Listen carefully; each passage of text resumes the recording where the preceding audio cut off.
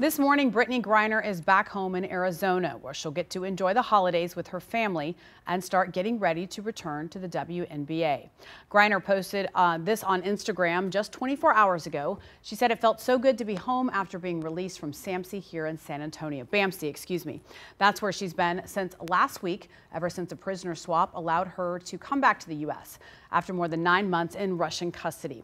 Griner wrote that she intends to play basketball for the Phoenix Mercury when the season starts in May. The team's president met with her yesterday. Freedom was taken from her, her family and friends were taken from her, but basketball was also taken from her. It is a huge part of her life. It is one of her loves. It's how she impacts the world. Griner also thanked everyone who helped bring her home and promised to use her platform to do what she can to help bring other wrongfully detained Americans home. That includes Paul Whelan.